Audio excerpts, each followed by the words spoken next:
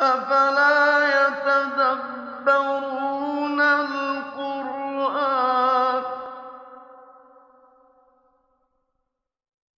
ولو كان من عند غير الله لوجدوا فيه اختلافا كثيرا.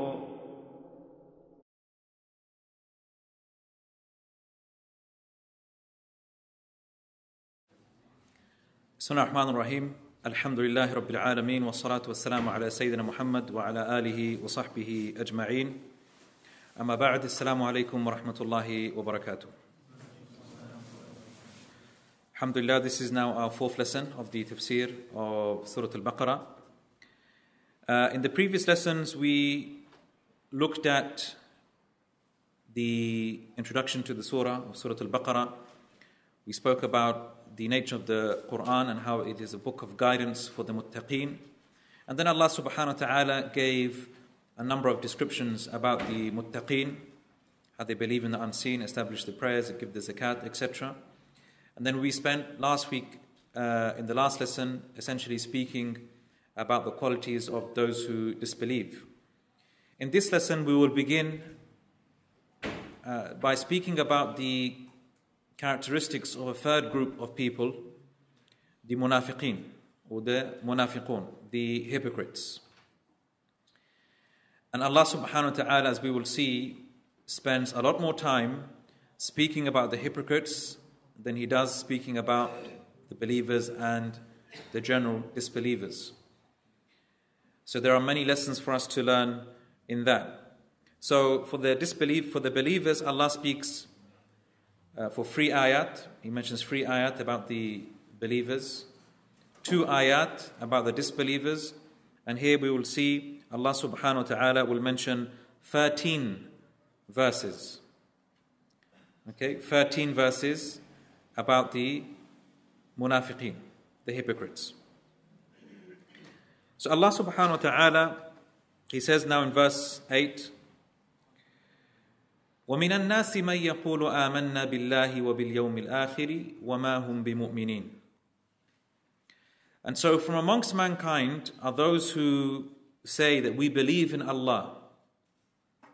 آمَنَّا بِاللَّهِ وَبِالْيَوْمِ الْآخِرِ. We believe in Allah and we believe in the last day.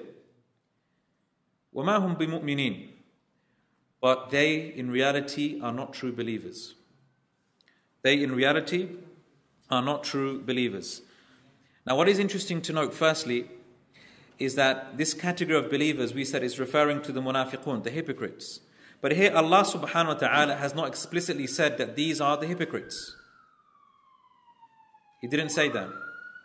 Whereas when it came to discussing the believers and the disbelievers, He made that clear. هُدًى لِلْمُتَّقِينَ. That this book is a guidance for who? The muttaqeen. So now we know who we're talking about. When it came to the disbelievers, إِنَّ الَّذِينَ كَفَرُوا سَوَاءٌ عَلَيْهِمْ أَأَنذَرْتَهُمْ أَمْ لَمْ تُنذِرْهُمْ لَا يُؤْمِنُونَ. Those who disbelieve. So it's very clear Allah subhanahu wa ta'ala is speaking about the disbelievers. But in this ayah, if you listen very carefully about the munafiqun, there's no mention of nifaq. It says, وَمِنَ النَّاسِ مَنْ يَقُولُ آمَنَّا بِاللَّهِ وَبِالْيَوْمِ الْآخِرِ وَمَا هُمْ بِمُؤْمِنِينَ. From amongst mankind are those who say, we believe in Allah and the last day, but they do not truly believe. There's no mention of nifaq. There's no mention of hypocrisy. How comes? Here, some of the scholars of Tafsīr, they said here, Allah subhanahu wa ta'ala hasn't made mention of the hypocrites or their nifaq explicitly because they are so disgraceful in the sight of Allah subhanahu wa ta'ala that them as a category, as a name, as a title, do not even deserve to be mentioned. Instead we say, وَمِنَ النَّاسِ. There are some people. There are some people who say we believe in Allah on the last day, but they are not truly believers. So you can even see by the choice of words, وَمِنَ النَّاسِ, from amongst mankind. There are some people who say we believe in Allah on the last day, but they are not truly believers. And so this is to show their status in the sight of Allah subhanahu wa ta'ala. That they are disgraced in the sight of Allah, these hypocrites, And as we know, Allah subhanahu wa ta'ala will place them in the lowest ranks of the hellfire. Dark al-asfali minan nar. Allah subhanahu wa ta'ala says, the munafiqun, the hypocrites, they will be placed in the lowest place in the hellfire because they are the worst of creation. The worst of creation. Now, you might think, okay, hypocrites. Allah has spoken about the believers, the disbelievers, the hypocrites. Now, which category do we belong to? Inshallah, we belong to the category of the muttaqeen, hopefully, inshallah, the believers. So you might think, these hypocrites, who are they? We see them maybe as an outside element, but in reality, it is something we should fear for our own selves. All of the companions used to fear nifaq for their own selves. They used to fear that they would fall into hypocrisy. There is a famous story of Hanzala, the Sahabi, who went to Abu Bakr and he said, Nafaqa Hanzala, that Hanzala has turned into a hypocrite. And Abu Bakr, he said, why are you calling yourself a hypocrite? He goes, when I'm with the Prophet ﷺ, I'm reminded of Allah and the Akhirah.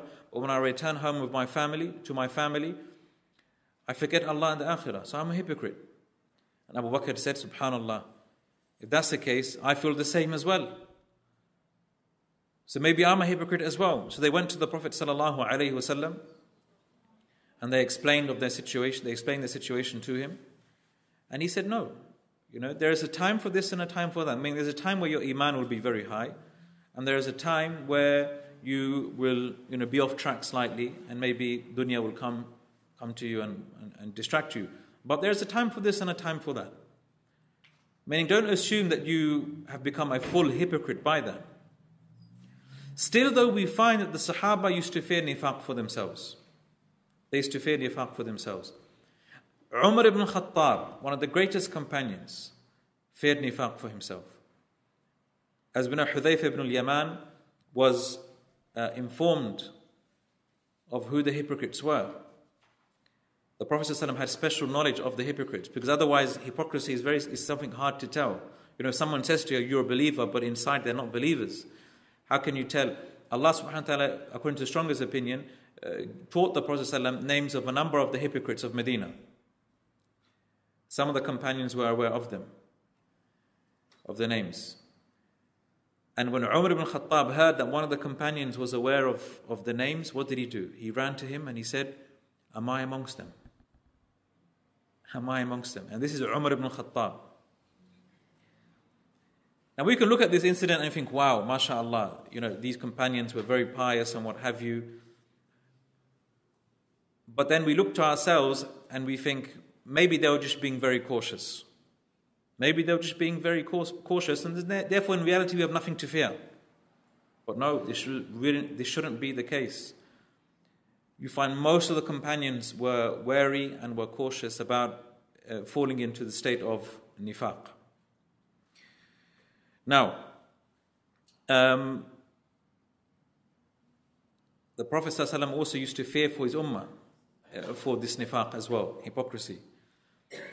And he used to fear for the effects of hypocrites in the community as well. In a hadith, the Prophet ﷺ said, إِنَّ أَخْوَفَ مَا أَخَافُ عَلَى أُمَّتِي كُلَّ مُنَافِقٍ عَلِيمِ اللِّسَانِ. The thing I fear for my ummah the most is every munafiq, hypocrite who is alim al-lisan, who is well-spoken and is eloquent. Because nifaq, as we will come to learn, has a detrimental effect on the community. And we will see that inshallah in due time. Now, what is nifaq? Let's speak about nifaq, hypocrisy in terms of its definition. How do we understand? What is the essence of nifaq? And then we'll go back to the ayah. Nifaq literally means, we can say, as Ibn Kathir said, إظهار الخير وإسرار الشر. It means to manifest good, but to hide evil. To manifest good and to hide evil. And essentially what it means is when a person's outward state is different to their inward state. When a person's outward state is different to their inward state. That is hypocrisy. So when there is a complete contradiction and an opposite from the outward state and the inward state. And we mentioned this, I think, in a previous lesson, that nifaq is related to the word nafaq. And nafaq in the Arabic language, even today, we use nafaq to refer to a tunnel. It has one entry point and it has an exit point, and you go through the tunnel. This is because hypocrites, essentially, they enter the religion and they leave it at the same time, meaning they haven't truly entered the religion. And there used to be a desert rat called the yarbu' in Arabic. In English, the jabawa. It's a desert rat. It looks like a normal mouse, but its hind legs are very long, and it has big ears. And this jabawa, yarbu', also known as nafuqa, in old Arabic language it was known as nafuqa, and you can see the resemblance with nifaq, hypocrisy, and nafuqa. This desert rat, what would it do? It would dig a hole for its burrow, and usually burrows that have one hole. Okay, they come in and out of. This desert mouse, what it would do is it would create two holes, two tunnels essentially, leading to the burrow. So one to enter, and there was an emergency exit, emergency exit. But you couldn't see the emergency exit from the outside, because it would dig the tunnel all the way, almost until it reaches the surface, but then it will stop digging. So what would happen is that if for example, a snake came into the burrow, it can easily leave through the other exit, and then it will tap its head on the remaining part of the tunnel, and then the tunnel will collapse, and then it will quickly leave. So it would leave without anyone noticing. It would escape without anyone realizing. And so hypocrisy is like that. They enter into Islam, but then they leave without anyone truly noticing, because you can't see it. So they openly profess Islam, but they leave Islam without even really entering it. And so that is what nifaq linguistically means. Now, there are two types of nifaq that the scholars they spoke about. Nifaq i'tiqadi and nifaq amali. There is the nifaq of i'tiqad, of belief, and nifaq, hypocrisy in terms of action. Now, hypocrisy of belief is the worst type of hypocrisy. This is when a person is technically really in the sight of Allah a disbeliever, and he will be in hellfire for eternity. This is when the person professes Islam, but in his heart he completely disbelieves.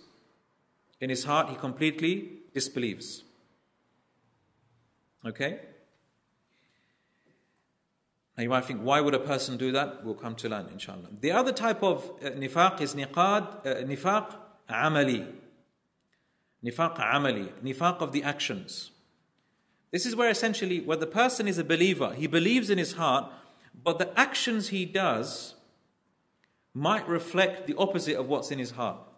So he says he believes in Allah, he does righteous, he sincerely believes in the akhirah, but he does things which might oppose it. He commits sins, which is a type of nifaq, a type of hypocrisy, which many of us fall into. The Prophet ﷺ gave an example of that. He said, Ayatul munafiqi thalathun.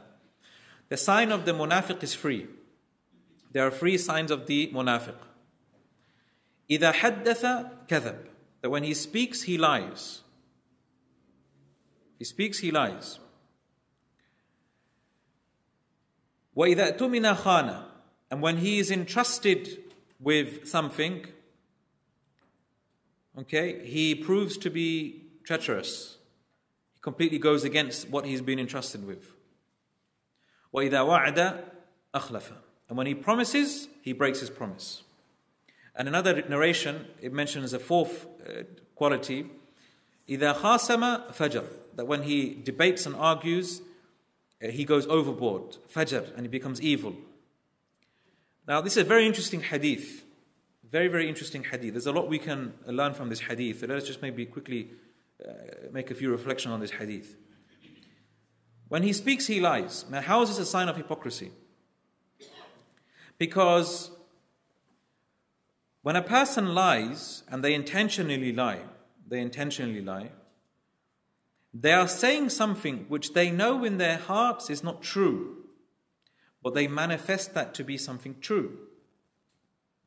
So there's an opposite here. They are saying something which is opposite to what is in their hearts. Hence, is a type of nifaq, a type of hypocrisy. So he's clearly lying, intentionally lying. So this is why we consider it a type of what? Nifaq.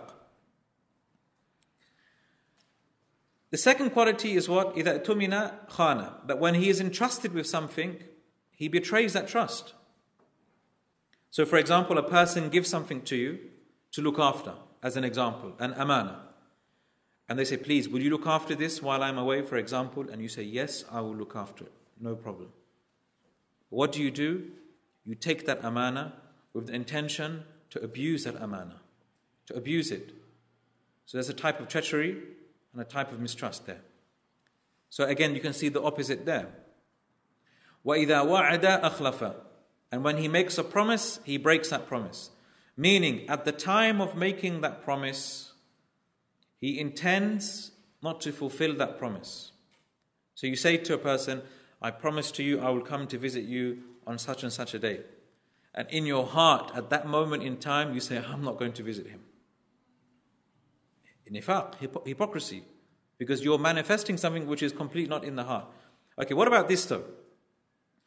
What if you make a promise, and at the time of the promise, you sincerely intended to fulfill that promise?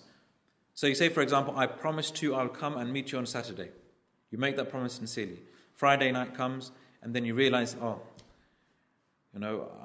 was meant to go somewhere else. Or, for example, you become very tired, and you become lazy, and you say, you know what, I can't make it, unfortunately. He's broken his promise. Okay? Is this haram? Is this nifaq? The answer is no. It's clearly not nifaq, because at the time of the promise, he didn't actually intend to break that promise. So there was no contradiction between the outward state and the inward state.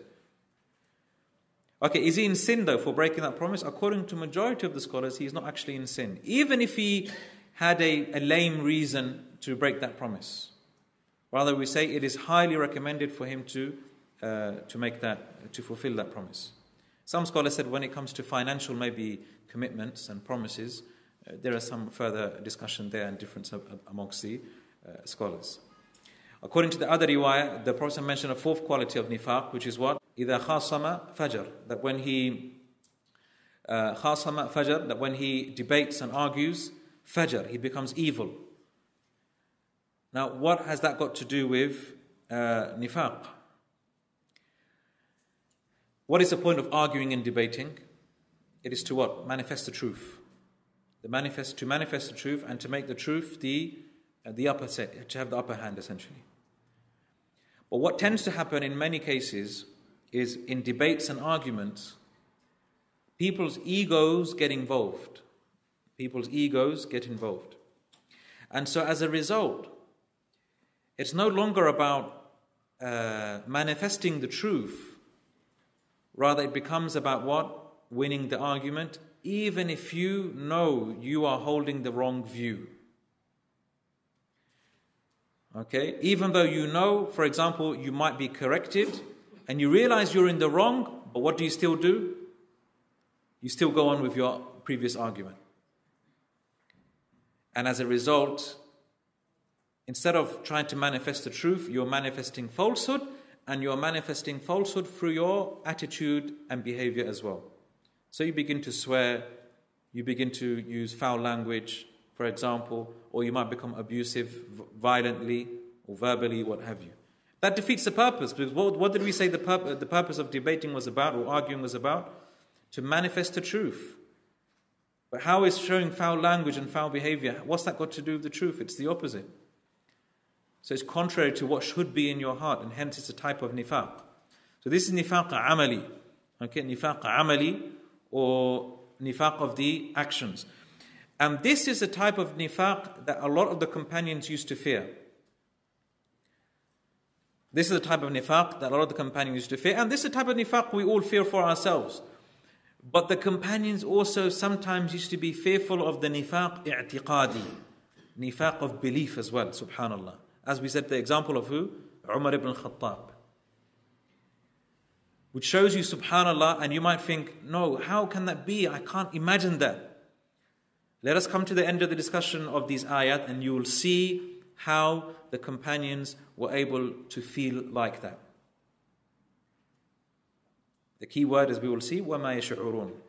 Okay, just remember that phrase, وَمَا يَشْعُرُونَ. They cannot perceive it, and then it will become clear why the companions were able to feel like that. So Allah subhanahu wa ta'ala says, وَمِنَ النَّاسِ. Before we move on, this nifaq, it took place, as we know, in the Madani period. In the Mecca period, where the Muslims were a minority, there was no real reason for there to be nifaq. Okay, there was no real reason to be nifaq. In fact, the opposite of nifaq. Okay, if there was a reason to be anything, it will be the opposite of nifaq. What's the opposite of nifaq? Where you proclaim kufr, or you have iman in your heart. That's the opposite. Nifaq is when you have disbelief in your heart and you proclaim Islam. In Mecca, that's what the people were doing, the opposite. They were too scared to show their Islam. Okay, so they pronounced kufr where they had iman in their hearts. Why? Because they were scared of their lives and their property. And that was allowed. You know, if people were being coerced into committing kufr, that was allowed. To say it verbally, as long as they had belief in their iman, belief in their hearts.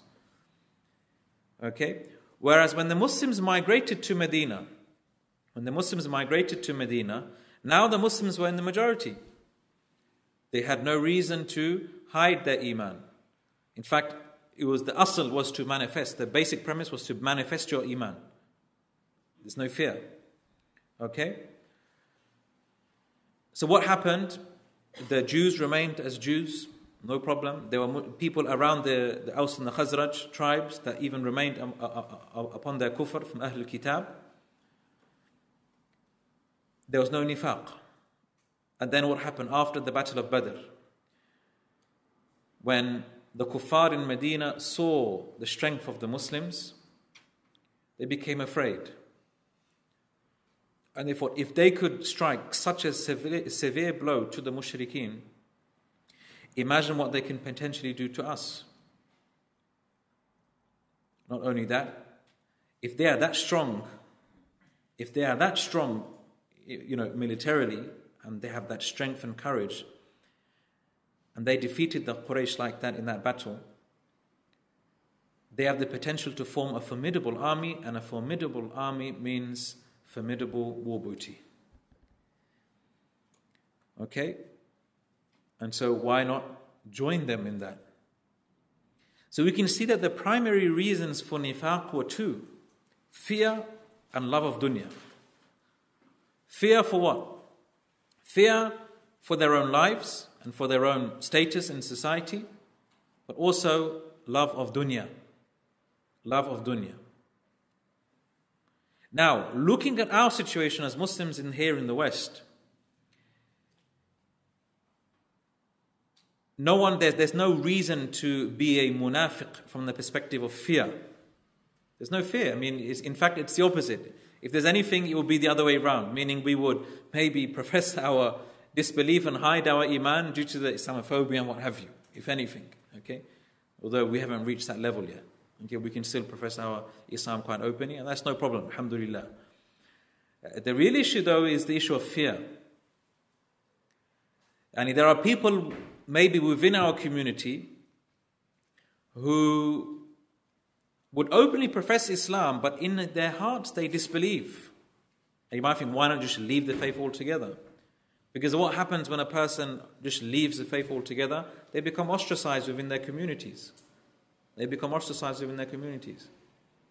And also, if people have an agenda to try and rewrite the Islamic narrative within this country and try and maybe change and reform traditional orthodox normative Islam, then it makes sense to remain within the boundaries of Islam or openly profess your Islam. So as I said, if you were to leave openly, what would happen? No one would listen. You become ostracized. Or this is a person who is just, an apostate, and they therefore will have no real weight in terms of their words, will have no real weight within the Muslim community. But if you say, La ilaha illallah Muhammadur Rasulullah, you say, I'm a Muslim, but then you say, look, this is what needs to change about Islam. Okay, people actually might even listen to you. So there is a reason to fear nifaq in this day and age as well, from that perspective. And as Rasulullah ﷺ said, إِنَّ أَخْوَفَ مَا أَخَافُ عَلَى أُمَّتِي كُلَّ مُنَافِقٍ عَلِيمَ اللِّسَانِ. The thing I fear most for my ummah is every munafiq who is eloquent in his speech. And that's what we find today. Zanadiqa, or people who essentially might be, hold the banner of Islam, but in reality are trying to destroy it from within. So that's the danger there. Allah subhanahu wa ta'ala says, وَمِنَ النَّاسِ, from amongst mankind. And what is profound about the choice of word here, from amongst mankind, وَمِنَ النَّاسِ. Now, nas, if you just look at it linguistically, where it originates from, some scholars are of the view that nas is derived from the word nos, nasa yanusu, which means taharruk, which means movement. Taharruk and movement. And it's interesting because Allah subhanahu wa ta'ala, when He describes the munafiqeen in other places in the Quran, how does He describe them? Mudhabdhabin. Mudhabdhabin means what?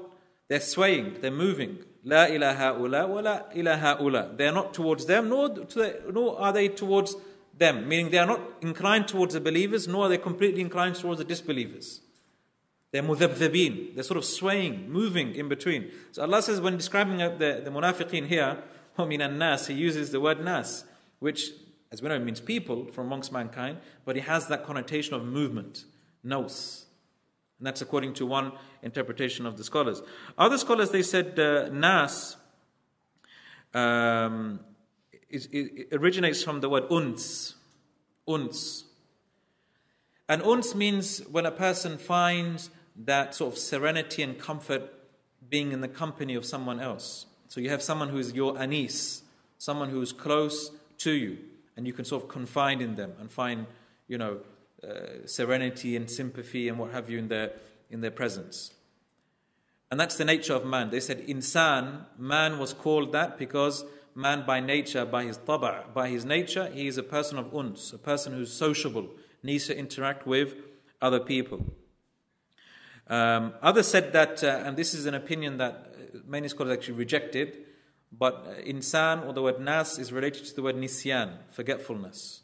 And there's an athar of Ibn Abbas to that effect. Many scholars said linguistically it doesn't make real sense. But man was called that because he forgets a lot. Man forgets a lot.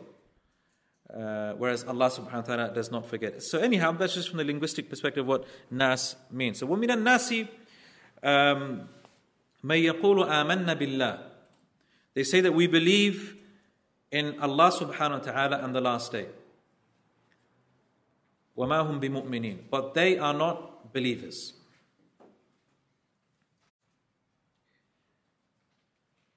Now, what is interesting to note here, Allah subhanahu wa ta'ala, He says, وَمَا هُمْ بِمُؤْمِنِينَ. There are two interesting points about this.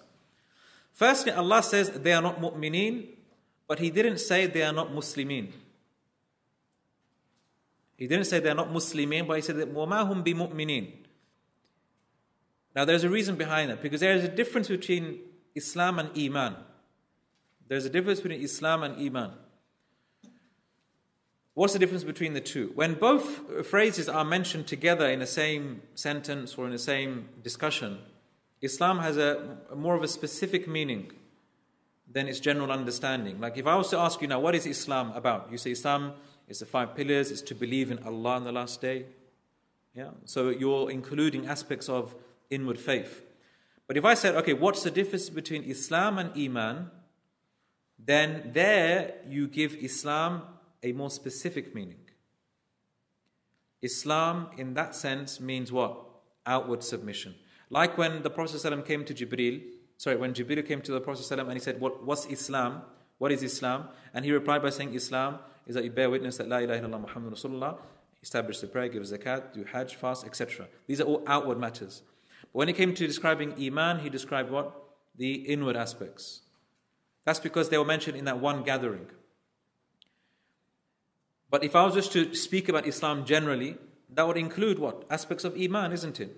That's why the scholars have a phrase, إِذَا اجْتَمَعَ افترقا وَإِذَا افترقا اجْتَمَعَ. Meaning, when both phrases are mentioned in the same sentence, افترقا, they have different meanings. وَإِذَا افترقا اجْتَمَعَ. But if they are mentioned separately on its own occasion, then they essentially are synonymous terms. So for example, if someone asked you, what is Islam? How would you describe it? Would you just describe it with the 5 pillars of Iman, Islam? Would you also include aspects of faith? Would you include aspects of faith? Yes, you would include aspects of faith. Okay? Likewise, when someone asks you, what is Iman? You say Iman is to believe in the heart, to profess on the tongue, and to what? Act upon that. Actions. Okay? So Allah subhanahu wa ta'ala says, وَمَا هُمْ بِمُؤْمِنِينَ, and they are not truly believers. But are they Muslimin? Are hypocrites Muslimin? What do you think? From one perspective, yes, because what does Muslim mean? To submit outwardly. And do the munafiqeen outwardly submit to Islam? Yes. They pray, they fast, they give zakat. You see them in the masajid. Okay, you see them in the masajid. Okay, but the specific word that was chosen, mu'minin, is to reflect that they had no faith, inward faith in their heart, but outwardly they might have professed Islam. So Allah says, وَمِنَ, and the second important point that we can learn from this ayah is وَمِنَ النَّاسِ مَن يَقُولُ آمَنَّ بِاللَّهِ, we have believed in Allah on the last day. Is that a verb or a noun? آمَنَّ بِاللَّهِ. Verb or a noun? Verb. وَمَا هُمْ بِمُؤْمِنِينَ. Mu'minin is a verb or a noun? Noun. Okay, now the difference there's a difference. So Allah didn't say, وَلَمْ يُؤْمِنُوا, and they didn't really believe. He didn't use the verb, he used the word, he used a noun. Now there's a difference between using a verb and a noun. Because using verbs restricts the usage in terms of time. So they say, we have believed. So in the past tense. But nouns, on the other hand, are not restricted to time. They are timeless. So when Allah says, وَمَا هُمْ بِمُؤْمِنِينَ, that meaning they are not believers. That means they never were believers in the past, they are not believers now, and they never will be believers. That's what nifaq it does to you. Once it settles in the heart, it grows and grows and grows until your heart is sealed. فَزَادَهُمُ اللَّهُ مَرَضًا, as Allah says, and Allah will increase them in marad, in sickness. Now, an important lesson that we learn from this, a lesson of aqeedah that we learn from this, is that pronouncing your faith upon your tongue is not enough to enter into the fold of Islam. Okay, it's not enough to enter into the fold of Islam. And just to profess your faith and say, look, I'm a believer, and you feel safe just by that, it's not enough, brothers and sisters. It must penetrate the heart, and you must act upon that. Too many people are content by the fact that they say, I am a Muslim. And they think they are saved by that. No, look what Allah says. How many people are there? They say, آمَنَّ بِاللَّهِ وَبِالْيَوْمِ الْآخِرِ وَمَا هُمْ بِمُؤْمِنِينَ. They are not believers. They say it with their tongues, but they do not really believe in their hearts. So we learn from this that in order for your iman to be accepted, in order for your faith to be accepted, you must have true faith in the heart. You must believe in it with certainty. Okay, so وَمَا هُمْ بِمُؤْمِنِينَ.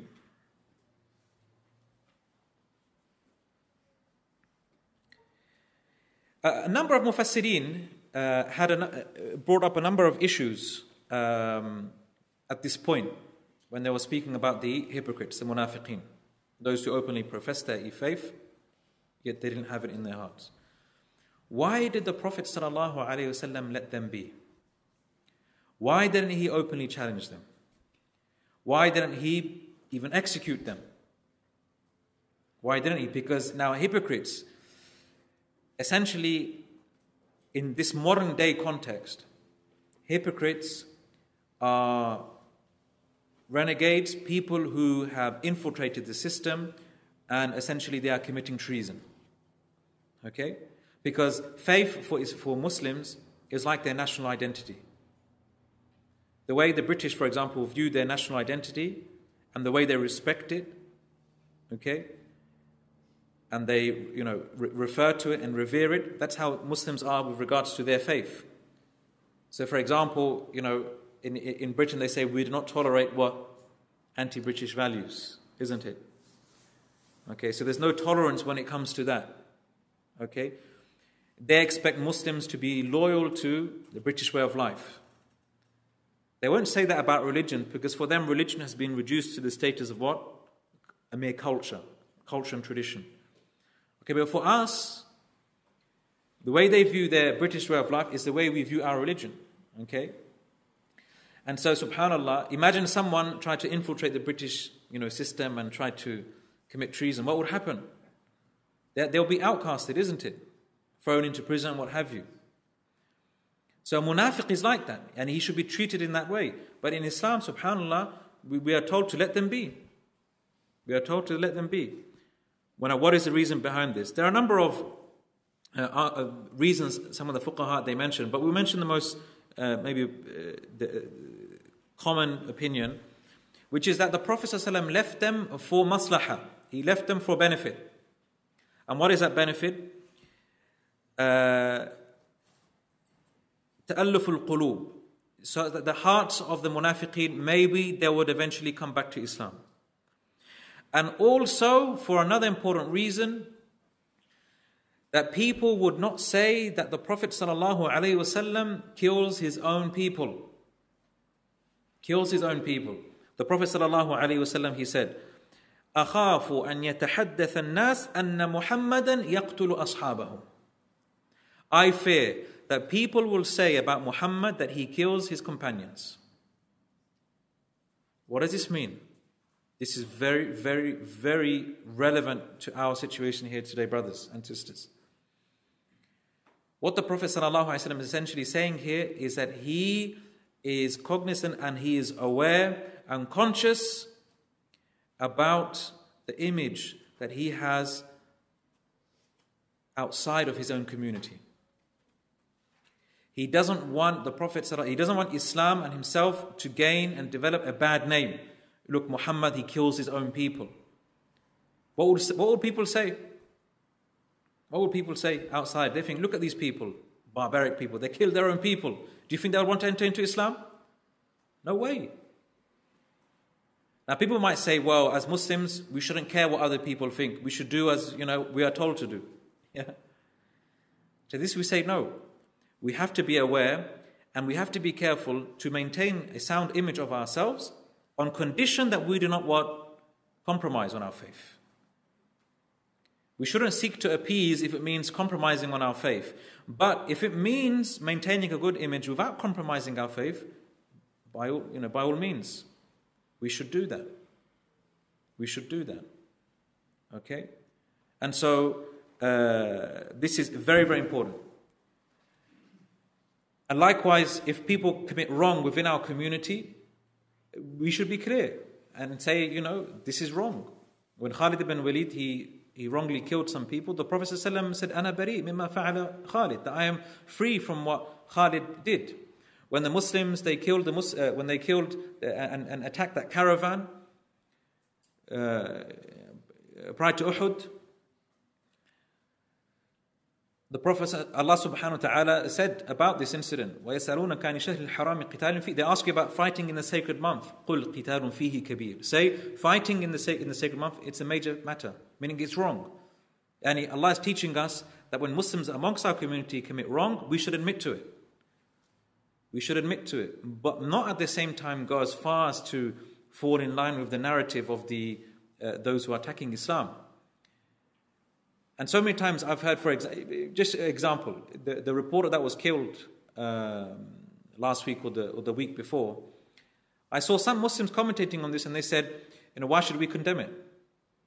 Why should we condemn it? they're doing so much wrong to us Muslims, why should we condemn it? It's true, what they're doing, they're committing many wrongs, but does that mean we don't condemn wrong when we see it? Hey, we should condemn it. Maybe not make it the be-all and the end-all in terms of make that our da'wah now, just to condemn whenever we see a Muslim do something wrong. We just condemn them. And that's it. We just look for the mistakes of the Muslims. No. Be balanced in your approach. If they do something wrong, be fair to admit it. Otherwise, if the non-Muslim community see us that we don't condemn wrong, when we ourselves commit wrong, then again, they're just going to see us just like, those people that committed that act. Okay? So we learn a lot from the Prophet ﷺ in the way he dealt with the munafiqeen, in the way he dealt with the hypocrites. Now, the fact that Allah subhanahu wa ta'ala, another important lesson we learn here, the fact that Allah subhanahu wa ta'ala has now begun by speaking about the munafiqeen, and He is speaking about them in detail, indicates that Allah subhanahu wa ta'ala is teaching us the ways to avoid nifaq and to avoid the harms of its people.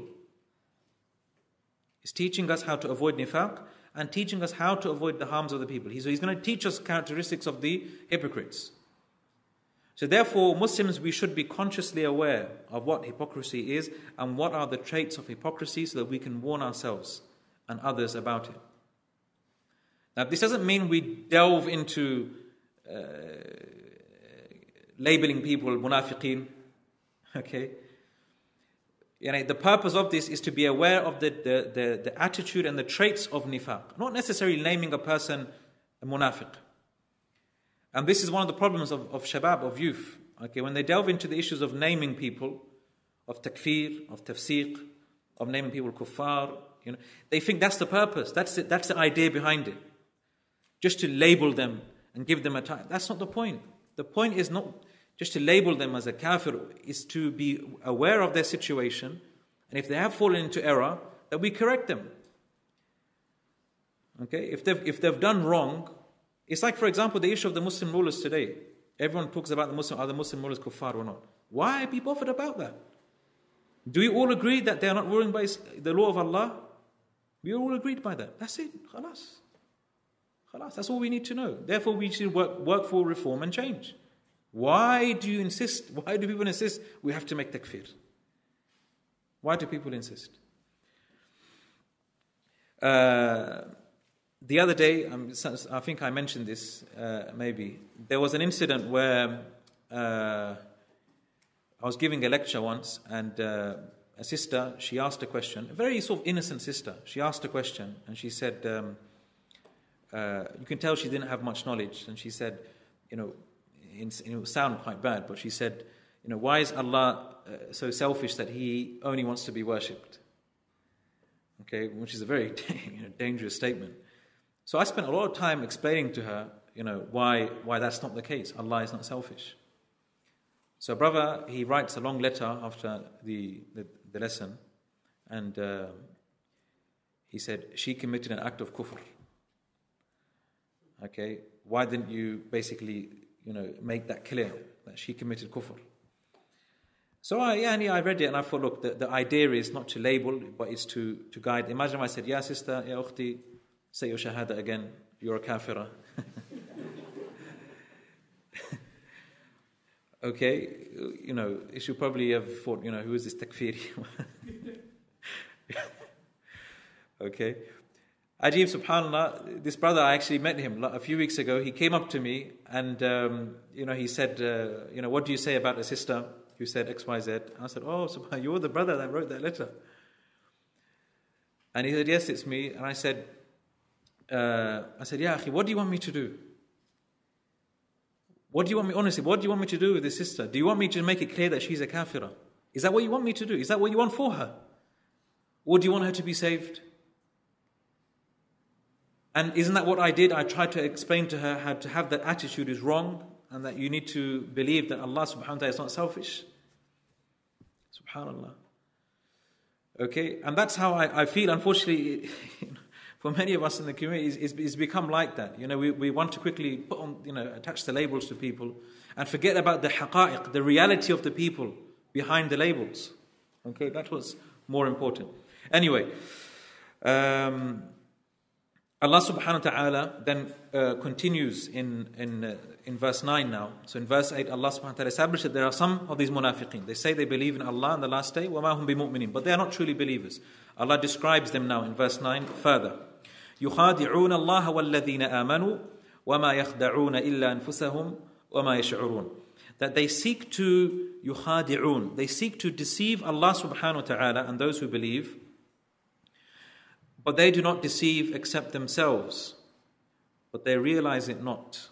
They realize it not, or they do not realize it. Now here Allah subhanahu wa ta'ala is beginning to describe now the munafiqeen. So this is their first characteristic, that they try to deceive Allah subhanahu wa ta'ala. Now how do they try and deceive Allah subhanahu wa ta'ala? Because they are openly manifesting their faith, but they're hiding it within their hearts. This is clear. And they think that by them doing that, they can actually hide from Allah subhanahu wa ta'ala on the Day of Judgment. And Allah subhanahu wa ta'ala even speaks about munafiqeen in other ayat in the Quran, how on the Day of Judgment they'll be following the believers in the Akhirah who are going to paradise. And they think they've actually fooled Allah. But then Allah says, فَضُرِبَ, that a barrier will be placed between them. And they will say, wait for us. انظرونا نقتبس من نوركم. And they wait for us, let us take from your light. But that barrier will be placed between them. That will protect them, that will separate them from the believers. So they are that deluded to think that they're actually safe. Subhanallah. So that means, brothers and sisters, that there are munafiqeen who they know they have some sort of nifaq, but they think it's okay. They think it's okay. They think they will be all right at the end of the day. Which shows you how deluded they are. Which shows you how deluded they are. Because Allah says, وَمَا يَشْعُرُونَ, they cannot feel it. They do not realize it. They cannot perceive it. So, now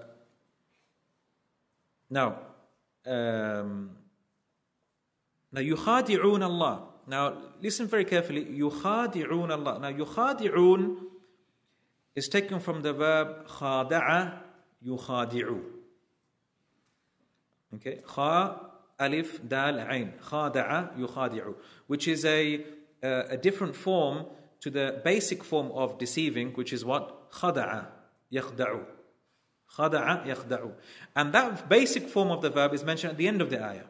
وَمَا يَخْدَعُونَ إِلَّا أَنفُسَهُم. And they do not deceive except themselves. So there's a mention, يُخَادِعُون and then يَخْدَعُون. Both forms of the verb have been mentioned. Now, actually, in other qira'at, there are some different ways you can recite it. So يُخَادِعُون is mentioned in both places in the ayah according to other qira'at. Okay, but in this qira'ah of Hafs and Asim, يُخَادِعُون is mentioned for the first deceiving, and يَخْدَعُون is mentioned for the second deceiving. Now, what's the difference? Any verb that follows a pattern of fa'ala, where you add an extra alif at the beginning of the verb, so this in this case khada'a, or rather than khada'a, conveys a meaning of what we say ishtirak, where there are two or more people doing the act at the same time. So for example, jahada. Jahada means what? Striving against someone else. So when you're striving against someone else, someone is striving against you as well. Hence jihad is you can't do jihad by yourself. Okay, it has to be against someone else, isn't it? I mean, there's jihad on nafs, but you're doing jihad against your own nafs because your nafs is fighting you back. Okay, but in the military term, jihad means fighting against another person. So يُخَادِعُونَ Allah. So they are trying to deceive Allah. Now this is mentioned. Therefore, someone is deceiving them. Who's deceiving them? Allah subhanahu wa ta'ala. Allah subhanahu wa ta'ala. So what does that mean? How is this the case? Imam al-Shawkani explains this. He says, لَمَّا أَجْرَى عَلَيْهِمْ أَحْكَامَ الْإِسْلَامِ مَعَ أَنَّهُمْ لَيْسُوا مِنْهُ فِي شَيْءٍ فَكَأَنَّهُ خَادَعَهُمْ بِذَلِكَ. Allah subhanahu wa ta'ala, He applied the laws of Muslims to them. Because we said, how did the Prophet ﷺ treat the munafiqun? He treated them as believers. He gave them salam, etc. He ate from their meat, etc. And he treated them as believers. They are treated as believers in this worldly life. So Allah applied the laws of Islam to them. So they therefore fought by that that they are safe. But no, they are not safe. So they're trying to deceive Allah by their ignorance, but what? Allah is actually tricking them. Allah subhanahu wa ta'ala is tricking them, and that's not in a deceptive way, but because of them trying to deceive Allah subhanahu wa ta'ala, Allah is applying the same back to them. يُخَادِعُونَ اللَّهَ وَالَّذِينَ آمَنُوا. So they also try to deceive the believers as well. In the same way. وَمَا يَشْعُرُونَ. And then this is the key word here. وَمَا يَشْعُرُونَ. And they cannot feel it. They do not perceive it. Now this word here, to feel, shu'ur. Now shu'ur, what is shu'ur? Al-ilm bil-ashya al-khafiyya. It means to have knowledge of the finer affairs in life. It means to have knowledge of the finer affairs in life. This is why a sha'ir, does you know who a sha'ir is? What is a sha'ir? A poet. And as you know, poets, they're very good with what? Emotions and feelings. They know how to express themselves very well. Because poets generally are in touch with their inward state. They are in touch with their emotions. They're in touch with their emotions.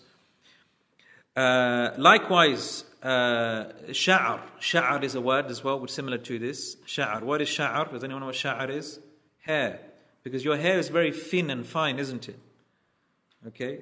It's thin and fine. So your strands of hair are very thin and fine. So shu'ur means to be aware of the finer affairs. وَمَا يَشْعُرُونَ. Okay, and that's why there's a phrase in Arabic, يَا لَيْتَ شِعْرِي. يَا لَيْتَ شِعْرِي. Which means like, if only I had finer knowledge of that matter. It's to lament the fact that you don't have that fine knowledge. يَا لَيْتَ شِعْرِي. Now, this is profound. We can speak a whole lesson about this particular word. وَمَا يَشْعُرُونَ. They do not feel it. Allah subhanahu wa ta'ala is saying here, they're trying to deceive Allah. Now you might think, who will be foolish enough to try and deceive Allah? But the reality is that they tried it. Not because simply out of stupidity, because they couldn't even perceive it.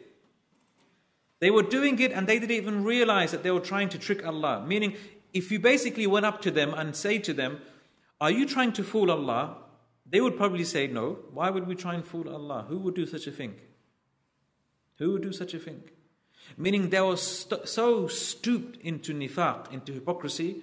Their hearts were so hardened, they didn't even realize that they were trying to fool Allah.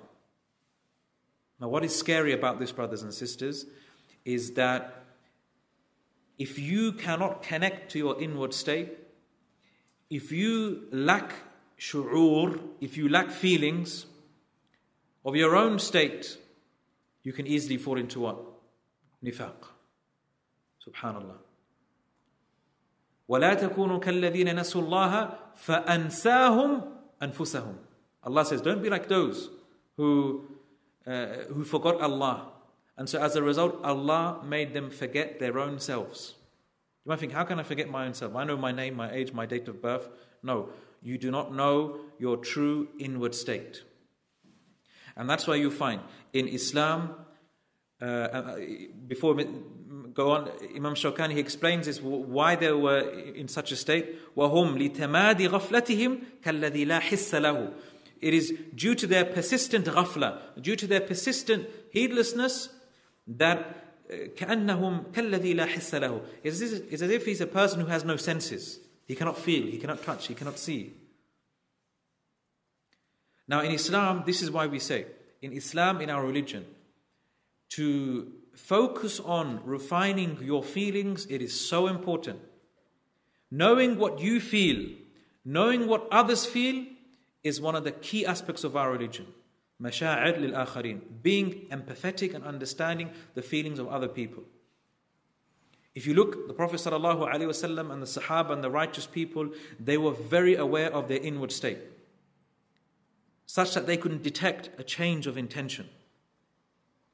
Sufyan al-Thawri, what did he say about his intention? مَا عَالَجْتُ شَيْءٍ أَشَدَّ عَلَيَّ مِن نِّيَّتِي. I've never dealt with anything more difficult in my life than my intention. It constantly changes. I mean, they could detect just as that one instant that something would happen. Something wrong is happening in their nafs. Sufyan al-Thawri once was giving a lecture and he felt as though, due to the reaction from the crowd, that pride entered his heart. Okay?